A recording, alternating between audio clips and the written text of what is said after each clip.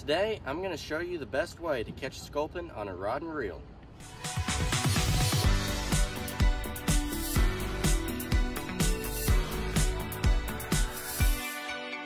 So what you want to do is take your night crawler, the average night crawler, and you're going to pinch off just a little bit. That's probably too much, but that'll work. So now we're going to take my teeny tiny hook. I don't know exactly what size it is, but it's small. We're going to take that piece of worm. We're just going to thread him on there. Just like so. You're going to make sure the end of your hook is exposed. That way the sculpin can grab it and then it'll just hook right into him.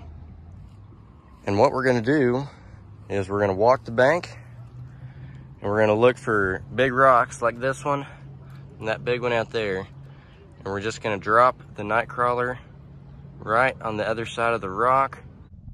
I have positioned my split shot right above my hook. This gives me control in swift water like I am fishing today.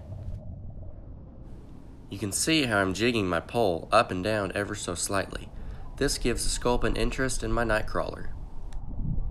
See, the sculpin is hiding under the rock. And once you get it right down at the crevice, he'll come out and take it.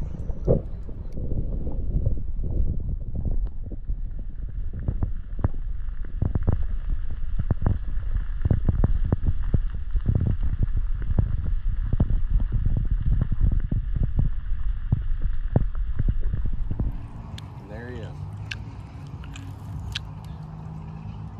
Sculpin.